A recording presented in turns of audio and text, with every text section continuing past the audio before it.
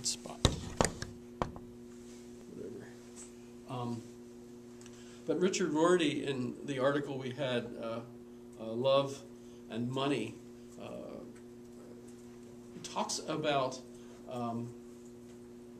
a book, a novel, which is also a movie, Howard's End. I don't know if any of you are familiar with it, although some pretty famous actors have been in one or two versions of Howard's End. But the main point of the article is how do we feel about people that have less in the world, that are impoverished, essentially. And I think it's pretty easy to say, gosh, if you're an American, you're already living better than 3/5 of the world, probably. Even if you're in the poverty level in the United States, you're probably living as well as some of the wealthy in 3/5 of the world, right?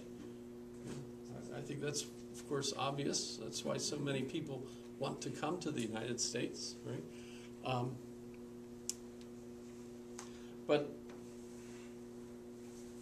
what can we do to help them? That's, of course, the problem that Richard Rorty is trying to deal with. And his point that he's making at a very late point in his life, relatively speaking, he was, I suppose, in his 70s where he wrote that, was that, you know, when you get right down to it, despite all the efforts that people have made throughout the world, it's just a hopeless task. There's no way. And he mentioned specifically the one professor in India who explains, if you remember, that he's talked with so many villagers and they're absolutely convinced that they have to have at least 8 children or they won't be able to have someone taking care of them in their old age. Right? And of course the problem, I don't know if you're familiar with the economics of it, but if everyone's trying to have 8 children, you're going to have 1 billion plus people in India, which is not really able to support that kind of population and the kind of life that we have here, where we have, what, 300 million, not billion, obviously, people in the United States. Is it 350 now? How many do we have? Anybody remember offhand? 360. 360? That's still pretty impressively low, considering all the space we have. And Alaska is absolutely, I mean, one of the reasons I live here is because there's so few people. Hopefully enough that I have classes, right? It's a balance. But at the same time, I love being able to go out on my deck and sit there and look at the trees and feed the birds and read Hegel and not have homeless people living in my yard. Because you're in Eagle River. Give it time. I know Anchorage is doing its best to clear things, and as a result, I've noticed that there's a new homeless encampment just as you go on to Boniface at the gate. I've even emailed the post and said, hey, you know, this nice new homeless camp that's right there at the gate is kind of affecting the overall impression as you enter into the post. So. Of course, on the other hand, I feel, concerned for them, but at the same time, what do you do? Okay, so that's the question he poses for us. That there's just a point at which we're not going to be able to help. And he says the people in the South. And remember, we briefly thought that that's pretty unclear what you could mean by people in the South, because especially from here in Alaska, everybody's South. Canada is South, depending on where you are. So what do we mean by that? Did he mean the southern United States? That would be an issue. But I use third world as an interesting issue on that. But so my suggestion, based on several sources, including Charles Taylor's The Sources of the Self, and Harold Bloom's Shakespeare and the Invention of Humanity, or the Human, rather, right? Shakespeare, The Invention of the Human. Remember where he argues that in Hamlet, in that scene where Hamlet has that monologue where he's speaking to himself, and he says, to be or not to be, right? So everyone knows that phrase, at least, if you don't remember the rest of it, of course. Who the heck knows that? I remember watching Orson Welles years ago on the Johnny Carson show, which used to be, well, but at one point, Johnny got Orson to actually do that speech. And so he gave that speech, and it was very moving, and everyone applauded and so on. And then later on in their discussion, Johnny asked Orson, do you ever forget your lines? And he says, oh, yes, of course, all the time. There was an awful lot of new Shakespeare tonight in what I just said. And, of course, everyone laughed because no one knows enough of the speech to know whether he invented new stuff or not, right? But that is the point where Harold Bloom argues that's the beginning of the modern human. And I like the idea of thinking of our minds as metaphorically like computers. And you start off with the computer and it doesn't do anything. It turns on and looks at you and says, well, right? And then you have to have programs that you install on the computer, and then it can do your Excel worksheets, and it can do your word processing, and it can look up your pornography, all the things you want it to do. Sorry, did I say that? It's kind of a joke, right? It's on camera. Well, I mean, if you look at how many people watch it, it's like 4 or 5. And I know since I always watch it at least once, that's mostly me, right? So I'm not too worried about that, right? But it's the programs that you add onto the computer that enable the computer to do the things it does, right? And notice another point, that if you have a Mac compared to a PC, you have to buy Apple software, right? It's still that way, right? You have to buy the right software for the operating system, because unless you have the right operating system, you're not going to be able to load the program you want. So you have to keep that in mind when you're buying a computer with the operating system. What programs are you planning on using on it, right? Well, if you think of a human being as that same kind of thing, right? Where do you get your programs from? I mean, you start off, teach me something, right? Right?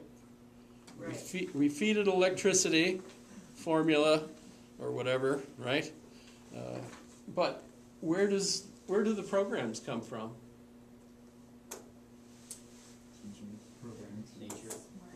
Parents. Yep, all of those, right?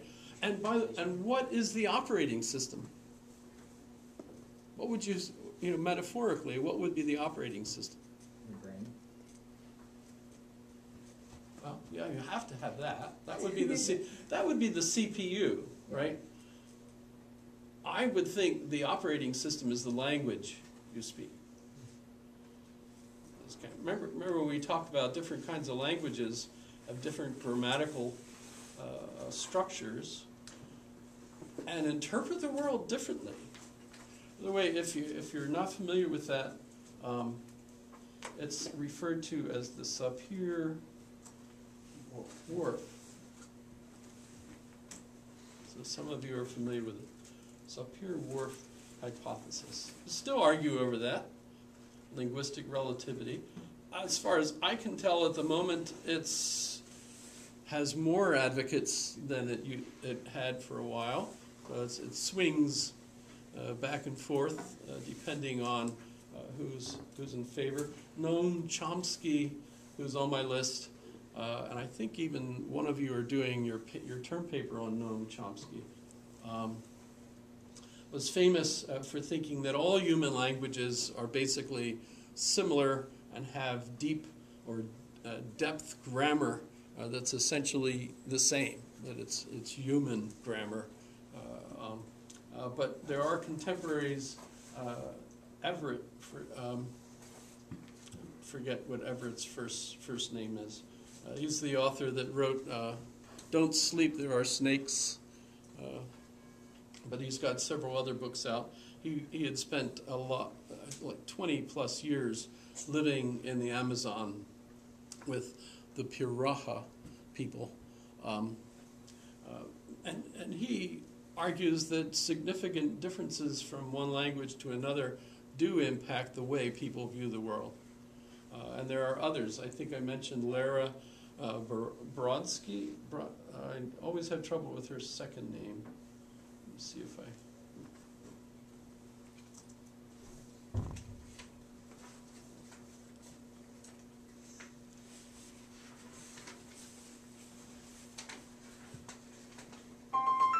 If you're 55 and up, T-Mobile has a plan designed just for you. And for a limited time only, now you can get 2 lines for just $55, including unlimited talk, text, and data, plus no annual service contracts. Only at T-Mobile.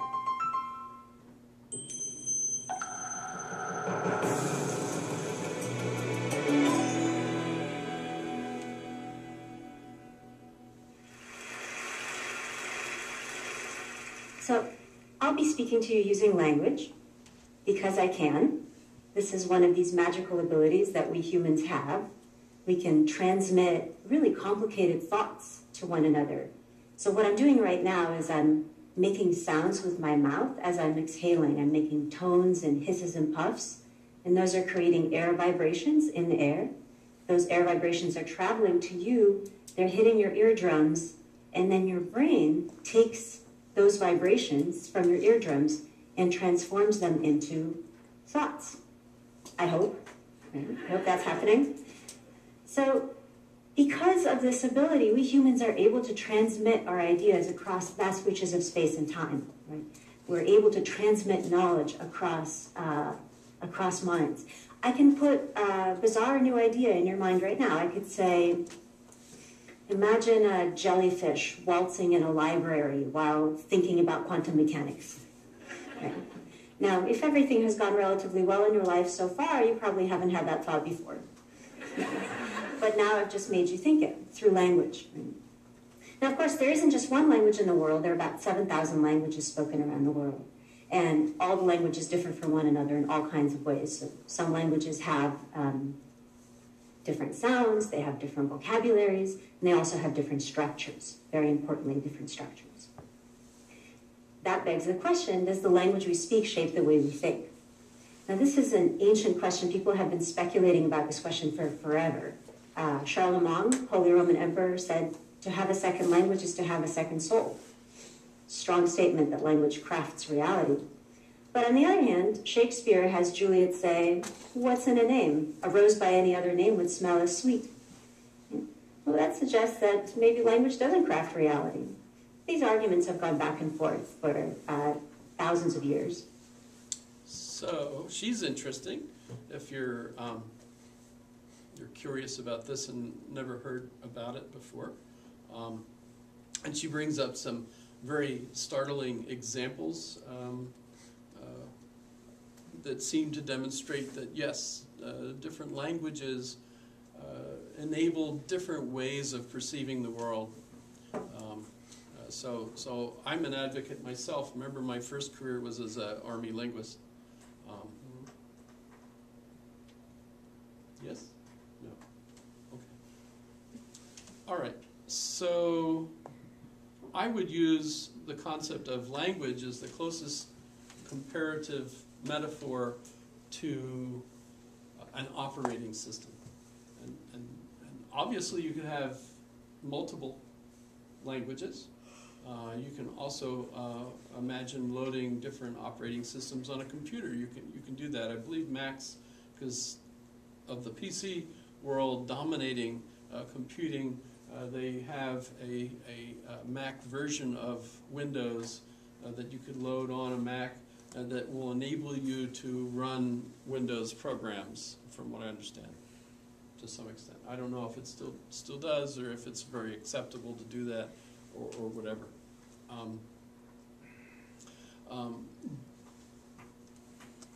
But if you think of that, if a person comes from a culture that speaks, and they've grown up speaking one type of language, and I think I've mentioned I had a student who was from Samoa, and he could not catch the difference between all horses are animals and all animals are horses. I remember even, I think, looking at some of you and saying, right, all horses are animals is true, and everybody, yes, that's true, and all animals are horses is false. Yes, that's pretty obvious. But the person from Samoa that I was talking with just could not get the difference between those two statements. And I'm still puzzled over why that would be, right? But I mean, there's, of course, some individuals have brain damage thanks to things like fetal alcohol or traumatic brain injuries, things of that sort. I mentioned that. But you could also, I would think, be in a situation where the language that you're using as your main operating system doesn't have the structure that enables that kind of a logic. Yes? Does that make sense? We usually think of it as the Greek influence, Aristotle's logic, and we could trace it to the verb to be, literally. So when you look at Western European languages, and I think even Eastern European languages, all those influenced by the Greek language, they've evolved structures that include the verb to be. But when we look at Asian languages, like Chinese, for example, they do not have a comparable structure, so they don't have the verb to be. And so you end up even with Chinese philosophers trying to figure out, well, how do the Chinese people then explain true statements versus false statements? And I think I always mention the one more recent book where he says that the Chinese handle that by being pragmatists. So they essentially have a way of saying that this statement is kind of more important than these statements, so that you kind of determine which statements are more useful. They're not actually saying that these are true, because they, in a sense, can't do that. But I don't even understand how to do that, and even trying to understand what the Chinese people are doing, speaking English, doesn't work, because I'm translating the problem and the Chinese into English, which automatically gives it that structure, which means I can't see the problem that they have with the structure. Does that make sense? Am I explaining that right? But so here's the issue then. Certain programs that are installed in your brains naturally because you grow up in a society with your peers, your parents, your church, all the things you were mentioning, right, are assuming your operating system will, and in fact, I don't even think your parents are thinking, to themselves, we have to make sure we instill self-referential thinking in our child. I don't think they think that. I know I never did, right? Right? But nonetheless, it happens. At a certain point, you end up becoming a modern person, and you get up. Yes, Douglas. Yeah. I was thinking as you were talking about language, a good reference is, and you probably know all about this, would be in World War II when our Native Americans were used as code talkers. They didn't have specific words for our armament, or our airplanes or fighters and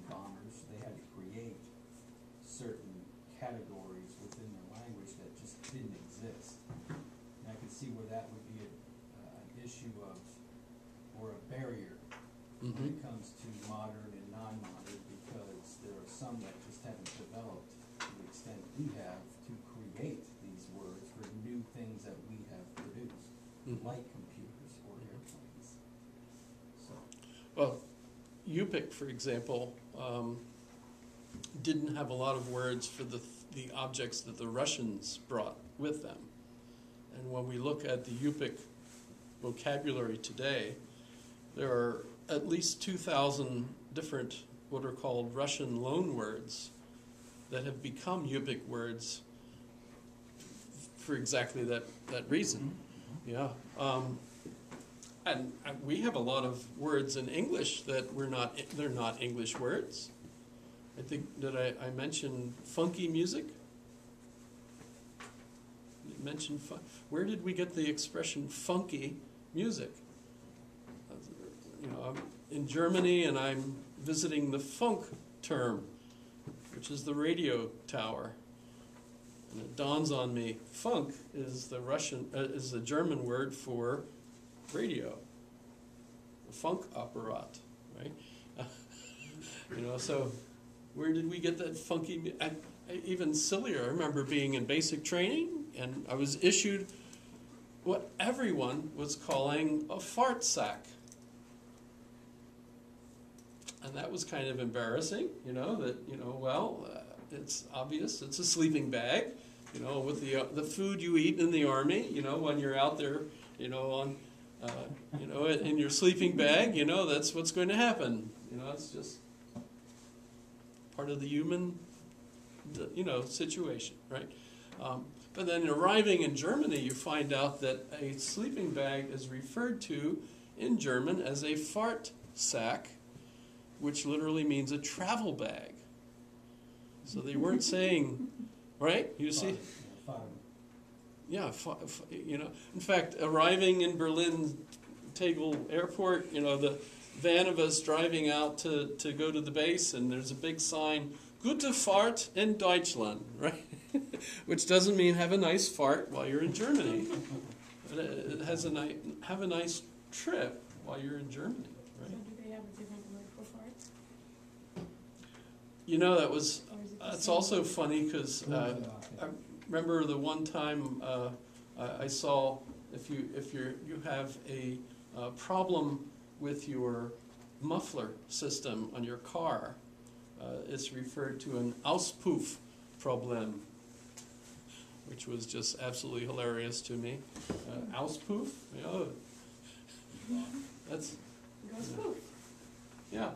But I don't actually, believe it or not, I never learned the word for fart, the English word fart, which I don't, you know, it might actually be a German word. But I heard one colloquial for it was called Boomsenmachen. okay, I can understand that. You make a little boom, right? I suppose. But English isn't really a language. If you think about it, it's a hodgepodge, which, by the way, is Hungarian, podgy. It's a mishmash, which is Yiddish. It's an olio, which is Latin, I suppose, right? What is a good English word for what English is? Pizza. A what? Maybe pizza. A pizza? Pizza. Yeah. Pizza. Everybody likes pizza. When you come to America, you eat But pizza is Italian. That's true. That's true. Burger. Burger or hot dog. Burger is German. Darn. So Okay. Darn is Italian. There are English words. Death is an English word. In fact, I believe death is like one of the first English words. There's an interesting phrase right here. This is about when English is starting. And this says, full wise is he that can himself know. That's kind of Chaucer. Right? He's considered to be... English, isn't it? Pardon? Snow is English, isn't it? As a derivative of like Dutch and German and Schneo, Snay. Yeah. You turn into snow. So, when you're looking at German, you've got Süddeutsch or Schwäbisch, and then Bayerisch, Bavarian, and then think of Hochdeutsch, but then you move up to the Netherlands, which speak Dutch, which is really Deutsch, right? And then you cross the channel into England, and you could just see the words transforming themselves from zwei, zwo, two.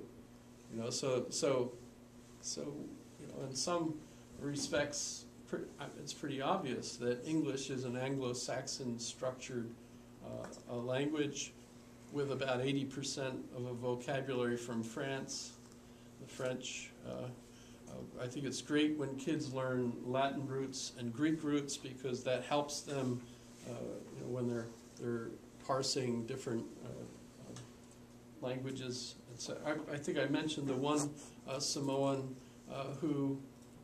different Samoan, but who wanted to learn big words and ended up looking at the thesaurus and seeing all the different words for, you know, child, rugrat, infant, neonate, and you know, she was absolutely baffled.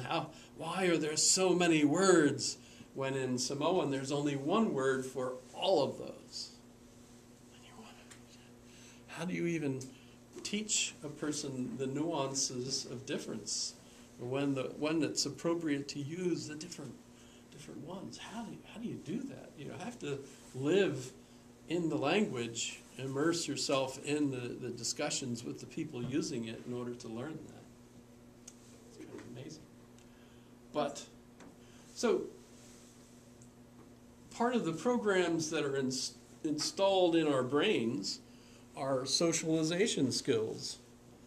And the way you, and this is, I think, the real puzzle, because if you already think about yourself, you have a sense of who you are, and you worry about how you look, and you worry about how people are treating you and things of that sort, you already have a modern program installed in you that folks like Charles Taylor and Harold Bloom and others are arguing are not installed in all human beings from the beginning, from our birth.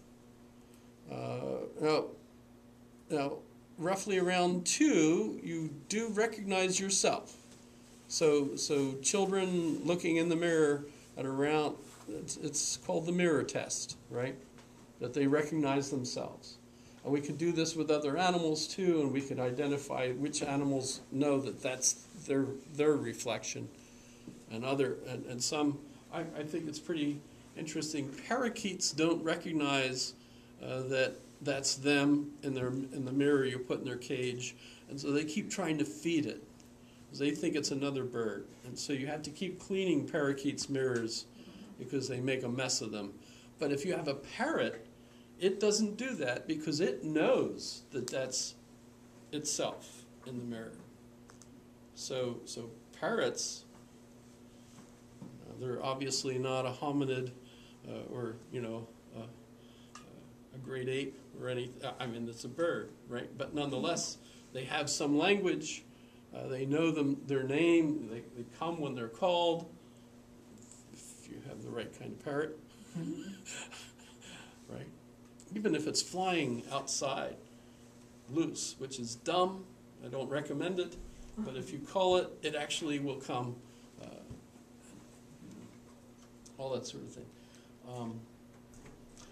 But so somehow in this, what we've got going is the argument that there's incremental differences that are reflected, say, in the literature over time. So that's what Charles Taylor does in his book.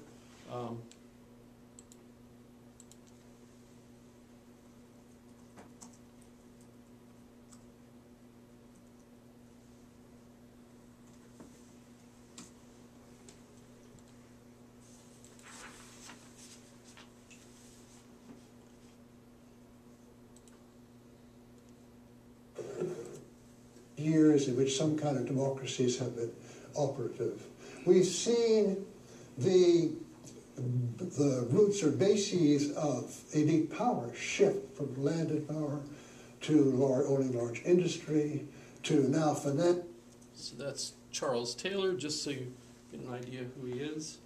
And in his book, The Sources of the Self, he starts with Plato and incrementally follows it through the whole course of Western history to try to figure out when do significant little leaps occur that change the not the operating system so much, but that's just my metaphor, right? But the programs that are running in the brain. So when we think then of Harold Bloom talking about Shakespeare being a significant individual in this process, incrementally changes our thinking to ourselves. And by the way, if you think about it, that's before Descartes. Descartes would have been reading Shakespeare, close contemporaries, but slightly ahead. I mentioned Francis Bacon is also pretty interesting in this respect. But when you look at what happens here, we've got the Reformation, which is a rebellion against the church, and that influences John Knox, who goes to Scotland, starts the Presbyterian Church, and the Presbyterian Church establishes a council that rules the church instead of a top-down Vatican ruled church. The presbyters rule their own churches in their own locality, and that shortly thereafter ends up leading to a democracy in the towns where the same sort of presbyters are deciding what the town rules should be, and that eventually, of course, leads to the idea of a social contract, which is our United States contemporary legitimating narrative that says the reason our government is legitimate is because we vote. We, the people, have established this Constitution. I mean, I wasn't there, obviously, although I have a friend who was actually at the Alaska Constitution, Vic Fisher. He's still alive, and by the way, still probably ushering people at the symphony. It's kind of amazing. And by the way, it's a little plug here. The symphony tomorrow night, Saturday, the 1st, this evening, I'll pass this around, is focused on a French connection. I'll pass this around. If you'd like to, I highly recommend going to the symphony if you've never been to one. And there's probably plenty of tickets. We have been sold out for years, so pass that around. Okay, so Charles Taylor gives us incremental adjustments to which are still happening, by the way. Of course, we're still, it's just like your computer at home. Every time you turn around, Windows is giving you another update, right? You probably don't even realize what the update's doing. They might, change something about the way it's displayed, but I suspect most of it is trying to prevent hackers from sneaking into portals or whatever that they've found. And so you need protection from the environment out there, or we're all going to be stuck. Hopefully not. So the human mind is being upgraded constantly. So both Richard Rorty and Charles Taylor and Harold Bloom and a whole host of other folks, Francis Fukuyama, most of the philosophers I have listed actually would all, I think, follow in agreeing that there's incremental learning differences that change the way an individual thinks about themselves and the world and the way they perceive the world. And in fact, that's a major difference between a lot of the people in the world who are non-modern and people that are, right? I think I mentioned France, one of their biggest problems since they've opened their borders and allowed lots of migrants to come into France is that nonetheless, even though they want to respect people from different cultures, at the same time as they welcome them, there's a clear attitude that within 2 years you ought to become French and think the way we do. So we'll respect your religion, but within 2 years we hope you won't. Literally. I mean, that you're going to give it up because you'll realize, the secular point of view in France is considered to be the only smart way a thinking person should live, right? That's not Catholic, not Protestant, not Islamic, not... Oh, I loved it. Did you see the Pastafarian give his invocation for the Kenai? Did you see that? I heard about that. I didn't watch it. I like the part where you had a colander on his head. Yes. And the last word instead of amen is ramen. Yes. Hilarious, right? Think about it. That's making fun of all religions. That's a religion that's making fun of all religions. I'm not so sure that that's a good thing. I'm absolutely convinced that there are values, of course, to religion besides the fact that our values come from our religion, right? So, I didn't see that. Where's that coming from? That ramen thing you were just talking about? Where did that come from?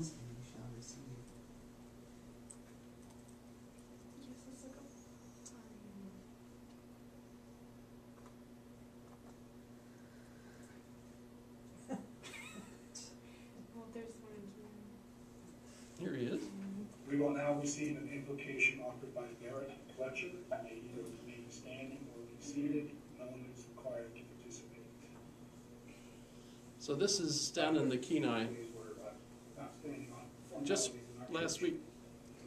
I'm Barrett Fletcher. I'm the founding pastor of the First Lower Peninsula Congregation of Pastafarians. We're gathered to do the business That's a colander of on the his... Peninsula Borough. Make the rules of behavior and property, levy taxes, and determine how to disperse them wisely. Fund education, waste management, law enforcement, transportation, and health. And attempt to settle disputes, whether petty or substantial. A few of the assembly members seem to feel that they can't do this work without being overseen by a higher authority. So I'm called to invoke the power of the true, inebriated creator of the universe, drunken tolerator of all the lesser and more recent gods, and maintainer of gravity here on earth. May the great flying spaghetti monster rouse himself from his stupor and let his noodly appendages ground each assembly member in their seats, reminding them of the purpose of their election to this body and helping them to stay focused on the tasks at hand. And may he help them to easily equip each of these tasks, avoiding any pettiness and irrelevant disagreement, and may he provide each of them satisfaction in the perception of accomplishment and allow them true relaxation and an ample supply of their favorite beverage at the end of this evening's work. Ramen.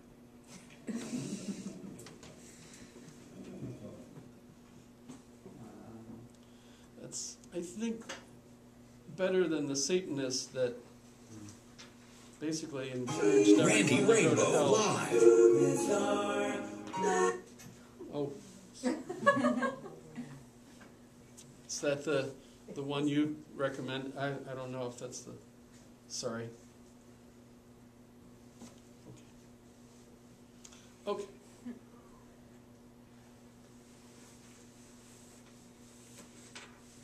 So I should move on to our topics for tonight because it's already almost an hour since we've got started, and we haven't discussed those that I have posted for this evening.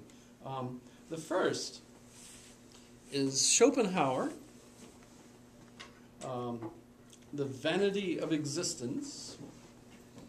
Let me pull up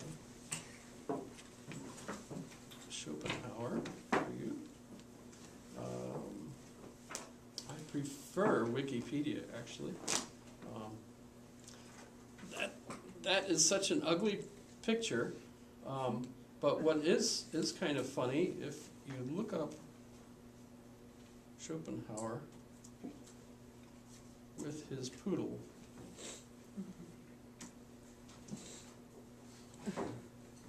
Isn't there a saying, like, you start looking like your dog, or your dog starts looking like you?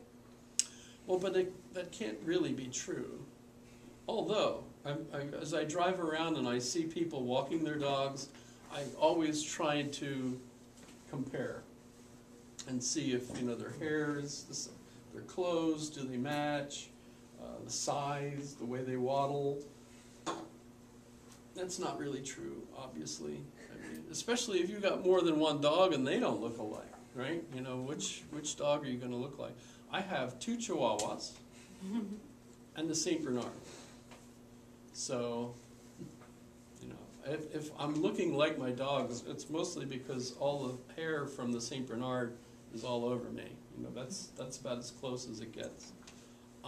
But there's a famous picture. There's lots of different silhouettes of him with his poodle. As far as I know, the poodle was the only creature that liked him.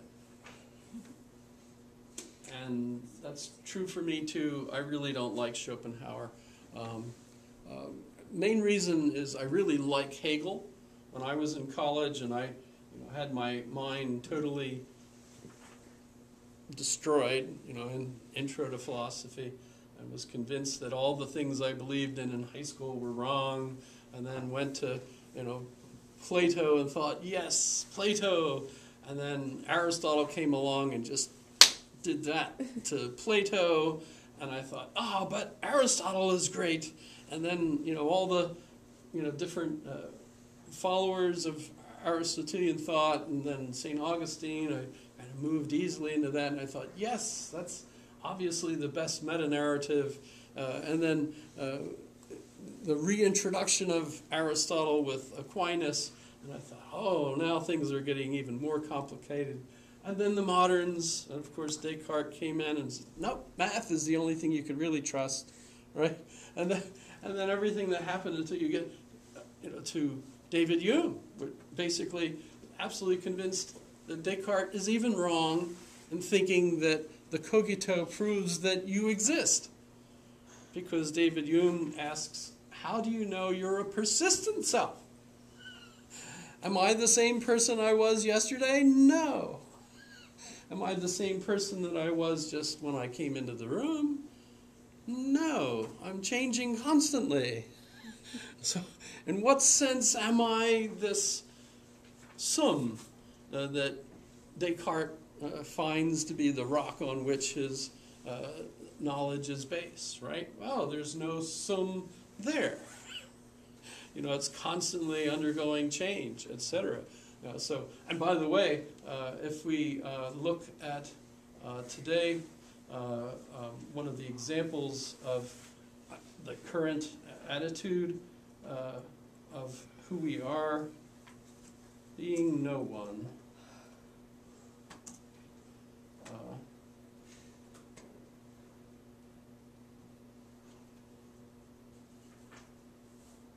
I'll just refer to this.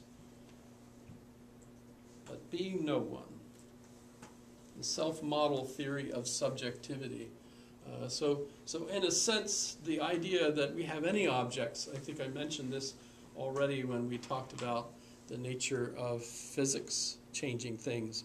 We no longer believe that there are objects, material objects, because when we get right down to it, everything is energy and an arrangement, and the arrangement's constantly changing. So there are no real objects anymore. Instead, there are sets of predicates, right? And the same thing applies to us, obviously, that I'm not a self so much as I'm a set of processes that are basically running, right? Right?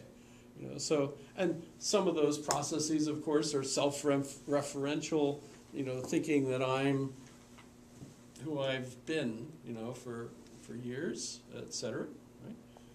But in a sense, it's a creation of our society, not an actual self that really exists that way. Does that make sense to think of it that way? So this was pretty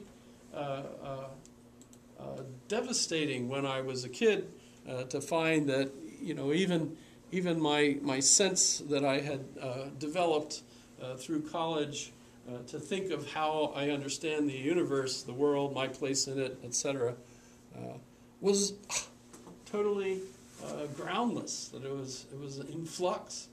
And then came Hegel and fixed it all for me. You know, it was amazing. And so I was very thrilled with Hegel. And Schopenhauer was one of his students, a graduate student. In fact, Hegel approved his PhD thesis. And Schopenhauer's thesis was that Hegel was all wrong. And yet Hegel still approved it. And then Schopenhauer said, okay, I'm going to teach classes at the exact same hours that Hegel teaches his classes, and he predicted within 2 years Hegel will have no students. But within 2 years, Schopenhauer had no students, and so he quit. And he went and he lived as a kind of a loner in not Fairbanks.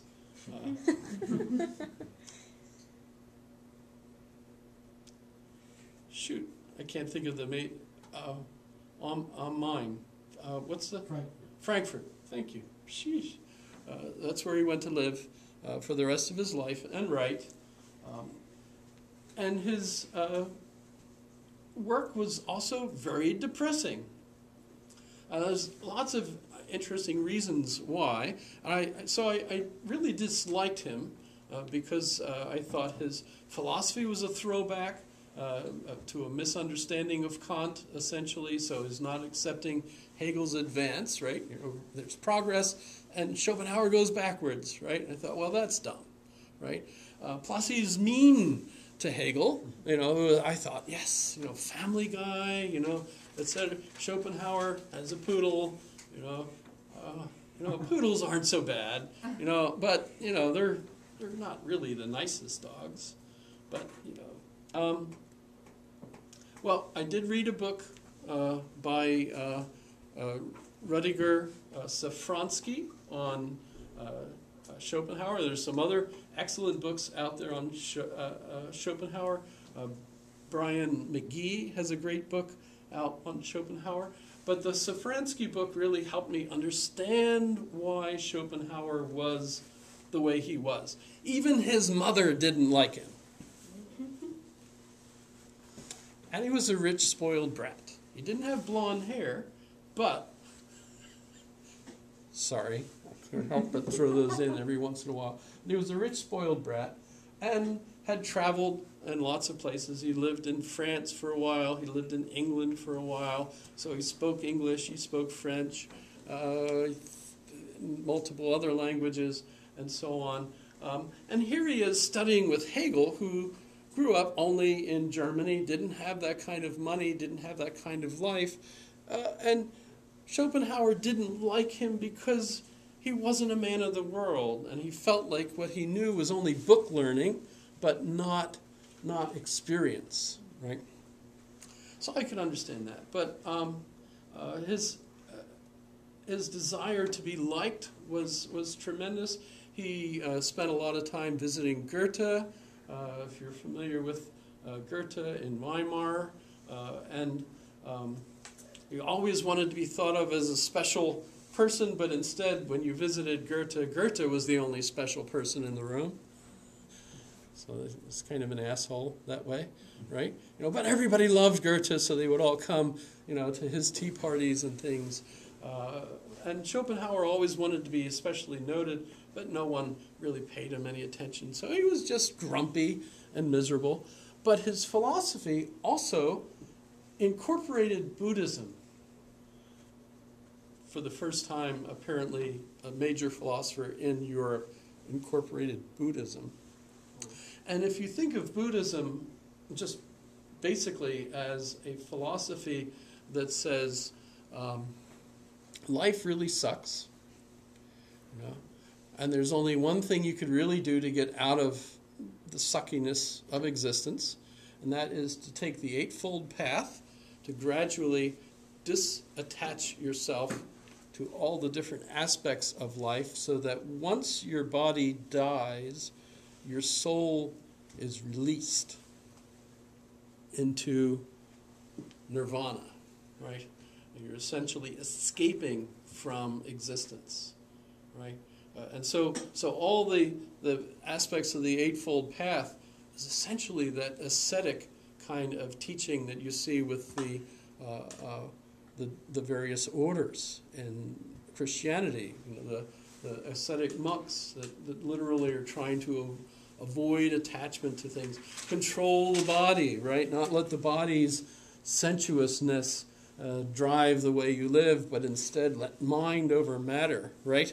You know, the body is corruption, right? The spirit, the soul, the spirit is essentially the higher nature of us, and so what we've got to do is feed that and avoid feeding the body, right? So in that sense, it's a very negative kind of philosophy. By the way, Pope Benedict the 16th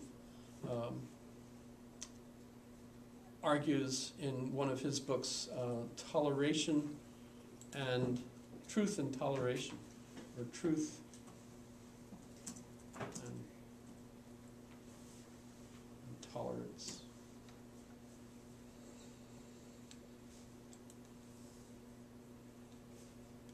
So the book is, the book says Joseph Cardinal Ratzinger. Remember, that was his actual name as opposed to Benedict the 16th. He was Pope John Paul II, I love you. He always said that. Pope John Paul II always said that. He was Pope John Paul II's right-hand man, and while he was, everyone referred to him as the Pope's Rottweiler, because he was German, right? And Rottweilers are cattle dogs, Roman cattle dogs, right? But once he became the Pope, they changed it. Instead of being the Pope's Rottweiler, he was now our German Shepherd. Isn't that cute? You like these little tidbits I just throw in to screw up everything? But what he says in this book is that the main difference between Christianity and Buddhism is that essentially they're the same, but in Christianity you also believe that there's an other, that God exists outside of the universe, whereas in Buddhism the universe is all there is. And that's a significant difference, though. But nonetheless, it's kind of amazing when you look at the hierarchy of the major religions and you go up the theological studies of them, the higher they go, the more similar they all become. So that I don't see a big difference between them. Of course, as you look at the pyramid and you get down below, you see a lot of differences among the populations. But as you look at the theologians themselves, they all tend to move in the same direction.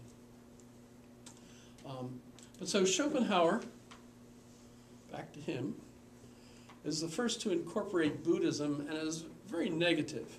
And as you saw in the article, what did you think of his major astounding argument about the nature of life? Depressing. Very depressing. Yes.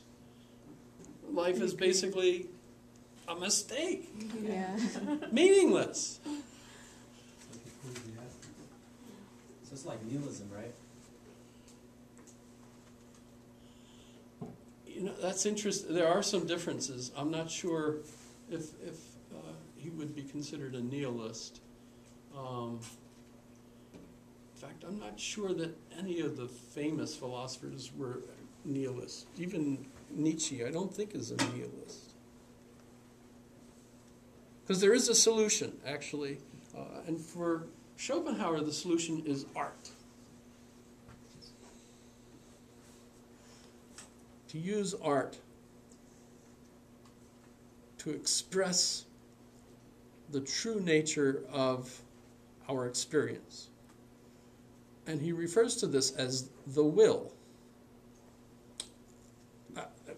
By the way, that's the same will that we see in this.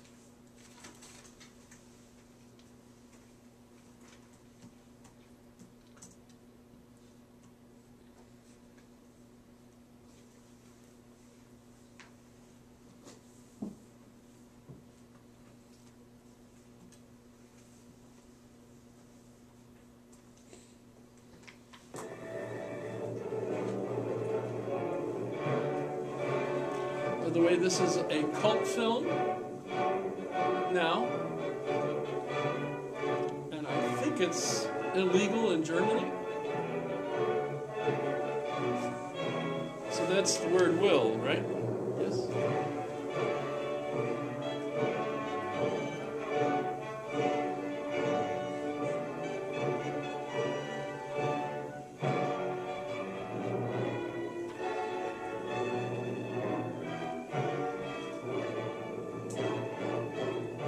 This is obviously very famous, considered to be one of the first great examples of using film in order to make propaganda. And I won't play much of this, but let me scoot through a little bit of it. If it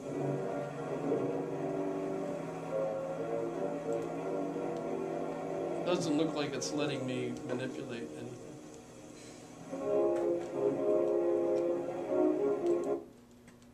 There's probably other.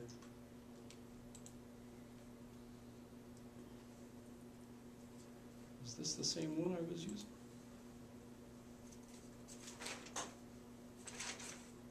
I guess so.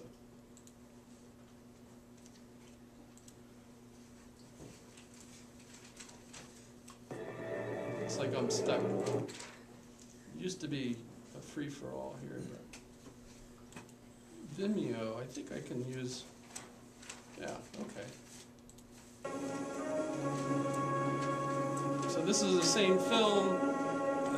It shows the Führer, the leader, right, flying, and you all know who that is, right? Adolf, same guy that invented the little sauce. That's Adolf's is a different.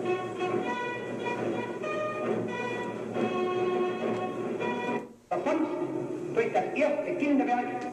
Du aus Friesenland und du, Kamerad, aus Bayern und du vom Kaiserstuhl und du aus Holland.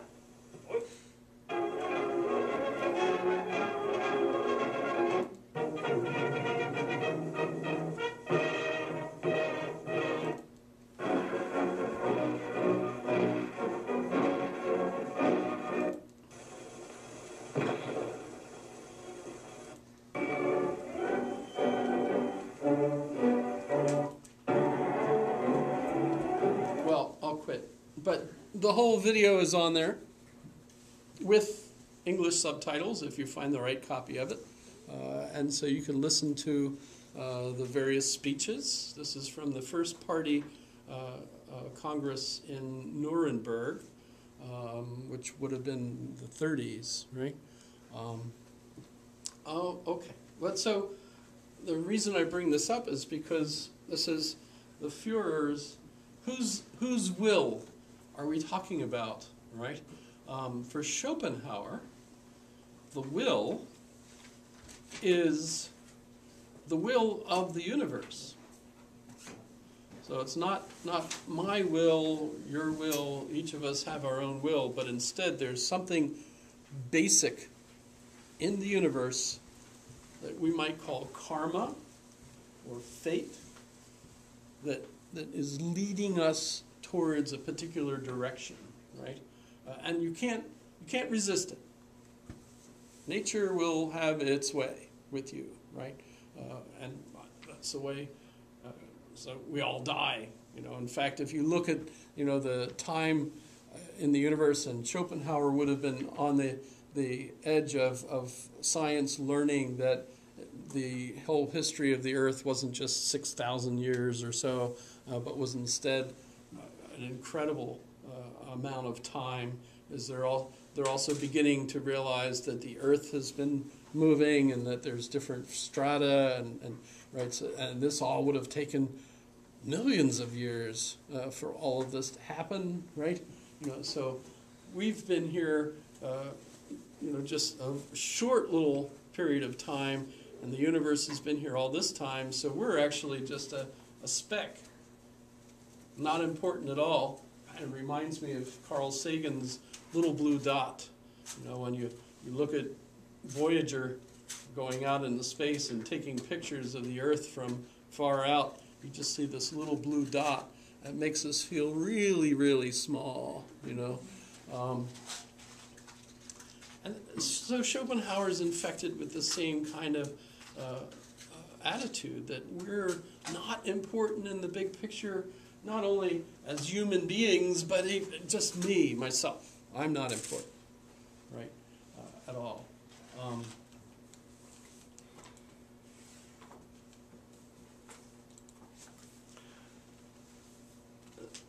And how else does this affect German culture? Let me bring in, that's terrible.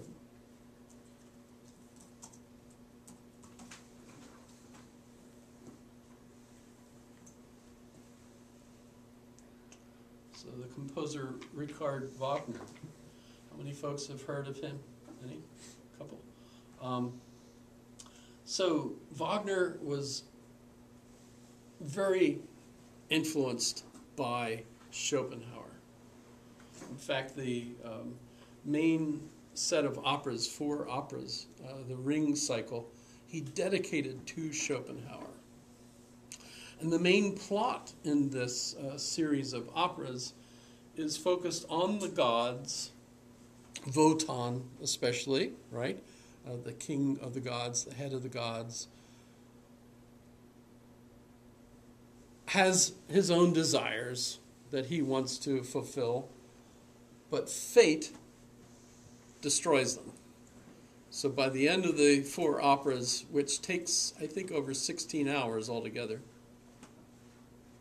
Yes? Any of you seen the entire? Have you seen the entire Ring Cycle? No. Hitler famously saw the last opera 100 times, performed live. He also did a lot of math. It wasn't illegal then. No. We can blame Freud for a lot of that, actually. But the thing that strikes you is that when Hitler starts his wars and so on, he names things after the operas. So the Siegfried line, for example, Siegfried is one of the main characters in the operas. And how does he end up dying at the end? He gets married and has a brief honeymoon in a ditch covered in petrol on fire, right? You know, that's how he spent his honeymoon with Eva, right? Yes? Yes? I was stationed in Berlin, so I got to visit the site where that would have happened, although they don't know exactly where it was, but his underground tunnel bunker is there. And I remember at the time you could see it because it was on the other side of the wall. And I haven't been back since the wall's been down. But I guess you could actually see some remnants of it. I don't know. I saw the movie, the more recent movie, which was quite impressive. But the way he ends up dying is basically an imitation of what happens to Siegfried and Brunhild in the movie. So it's almost too obvious to point out that much of what Hitler put into play is almost an imitation of what goes on in the Wagnerian operas. And the operas are based, in a sense, on Schopenhauer's philosophical view that nature is going to do whatever. You might have your plans and have your hopes and so on, but nature is going to beat the crap out of you, basically. But how do we rescue ourselves from this dilemma? Through our art. Oddly, Schopenhauer did not like Wagner's operas. In fact, he despised them for a very odd sort of reason. Wagner wrote the words to the operas in what he thought would be kind of like an ancient German language instead of contemporary German, kind of like the Lord of the Rings. The writing that Tolkien gives us. He gives old languages. And I even remember Yoda does this. When 700 years old, you will look as good, you will not. It says. So all you have to do is screw up your grammar, and it makes you sound wise, I guess. I don't know. Try it, you should not.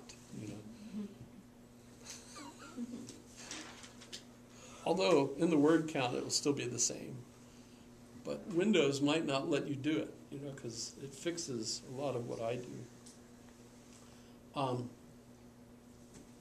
So Schopenhauer didn't like Wagner. Wagner dedicated the text to Schopenhauer, sent it to him, and just the way Schopenhauer was an irritable grouch and mean to everybody, he was mean to Wagner as well. Although fortunately Wagner never got to see his response because Wagner had died before he got it.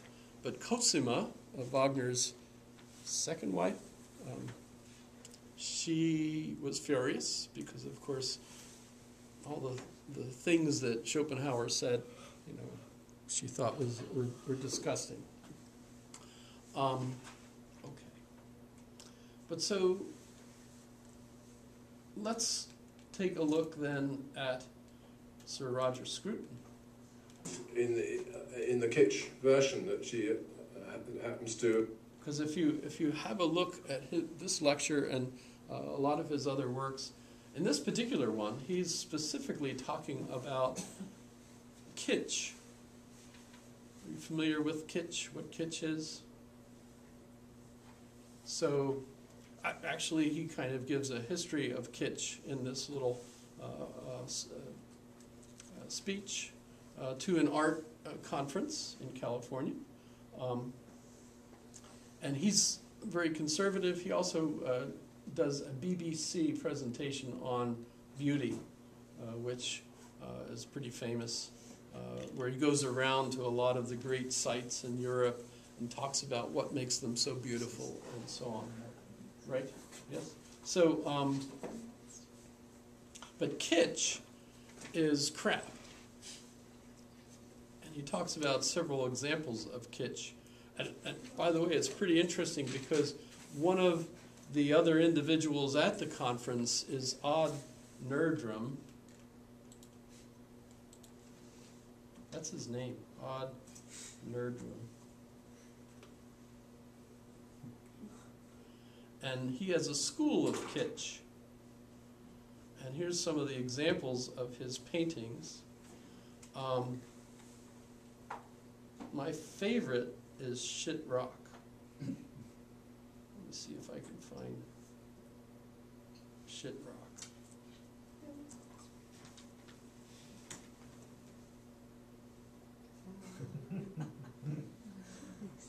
So here you have.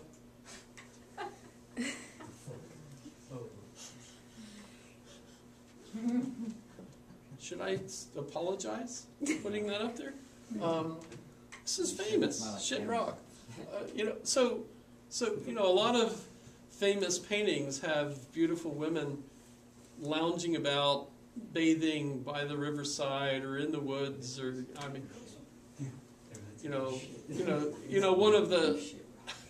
one of the. Well, he's obviously making fun of that kind of painting. Candid painting. Hold that spot for another hour. Hold that spot for another hour. Sorry. Take candid photographs. Right, people in their life in the non-staged version. Like back then, they don't do this. You don't take pictures of them shitting at the rock. Hold that for another hour. Well, it's the timing. Look, they're even all exactly the same side. That's. It's motion blur. It could be.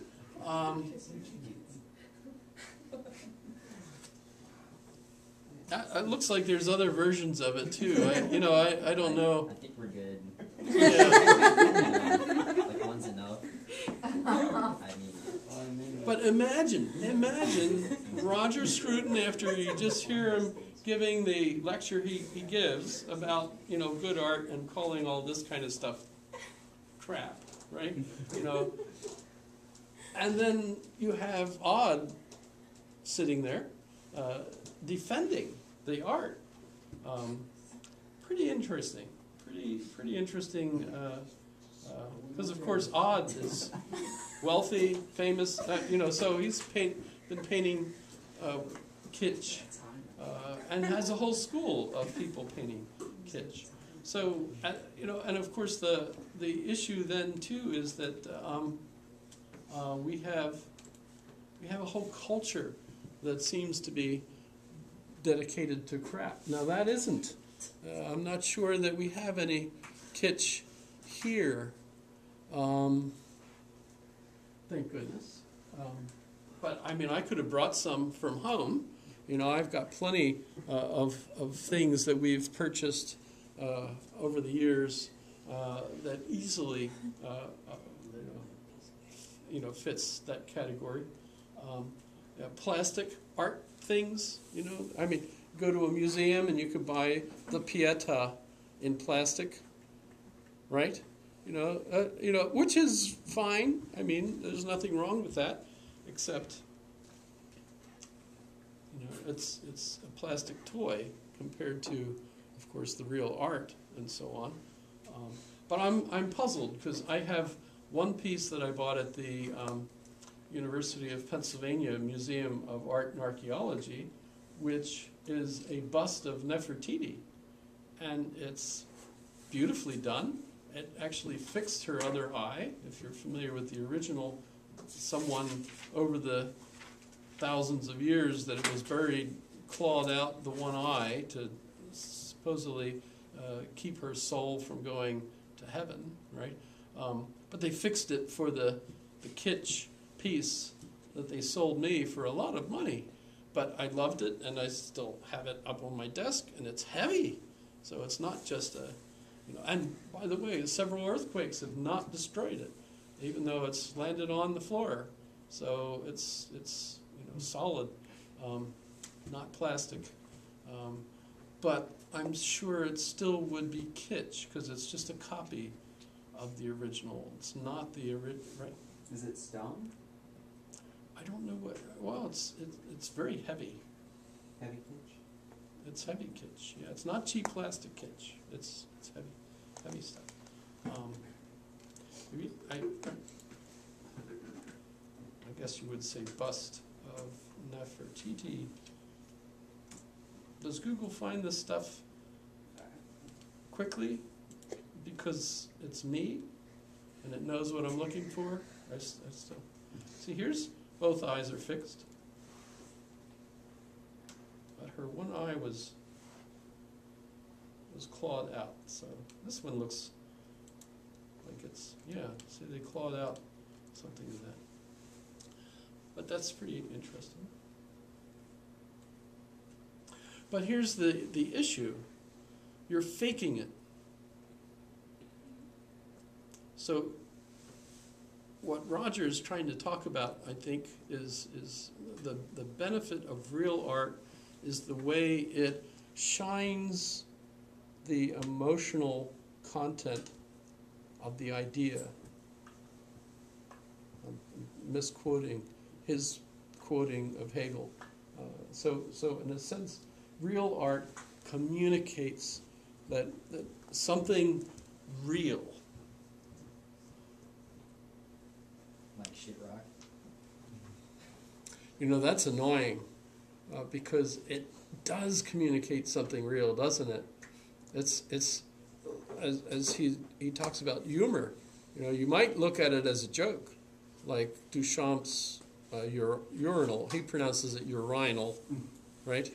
If you've seen his, pardon? The fountain? Yes, yes. Just say it, right? Pardon? I'm familiar with his work.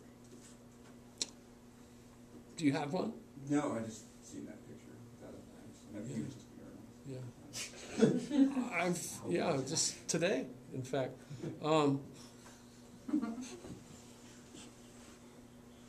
They're convenient, but I wouldn't go to a museum to see it.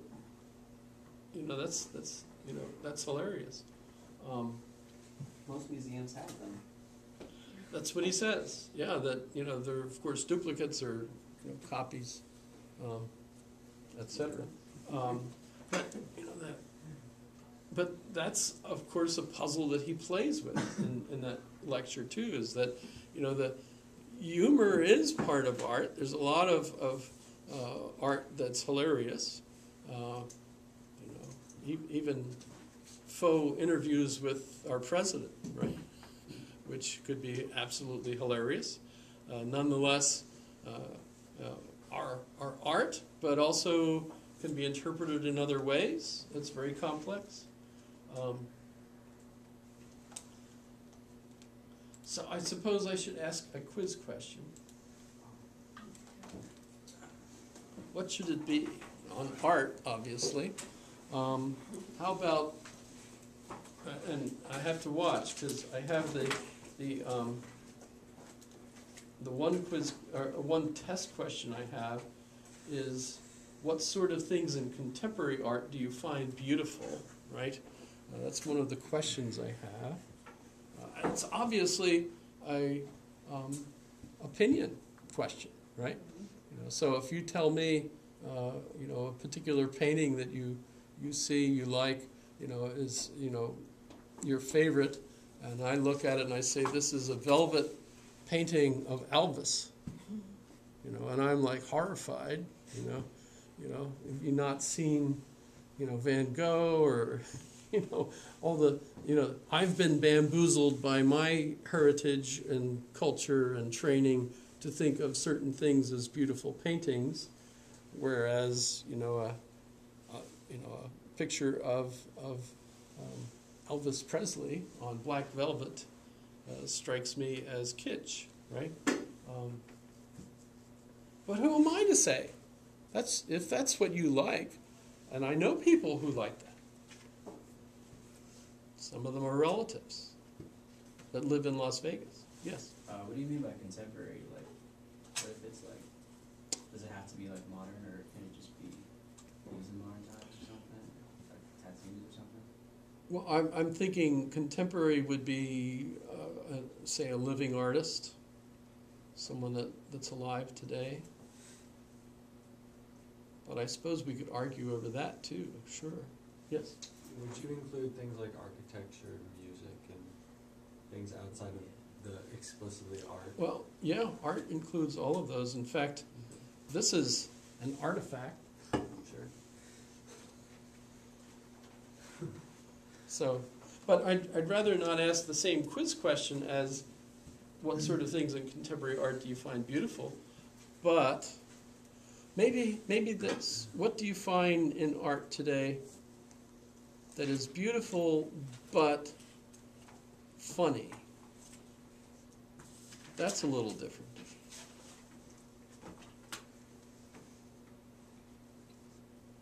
he does have a great discussion about the role that humor plays. That comes up in the question period in that discussion. So wait, what was the question? So what do you find beautiful, contemporary, what do you find beautiful but funny?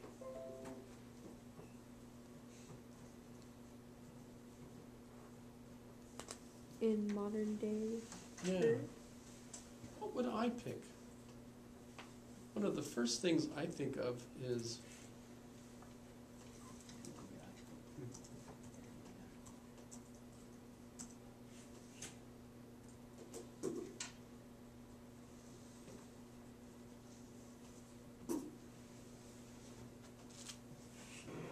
Hi guys, it's Mark here at Sandy Hook Promise. We know all too well from personal experience that when it As part of the educational section of our program, here is Goldie Hawn, who will explain to you what the time zones mean.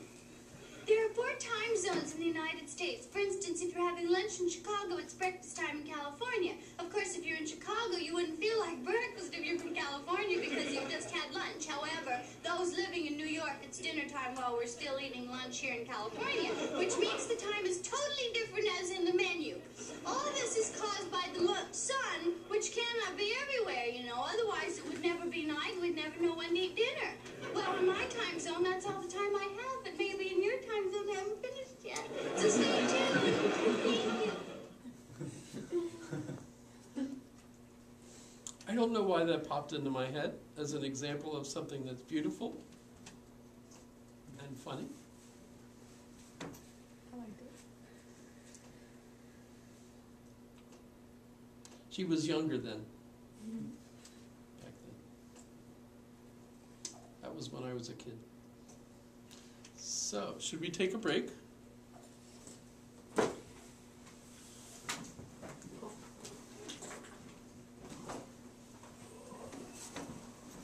Question.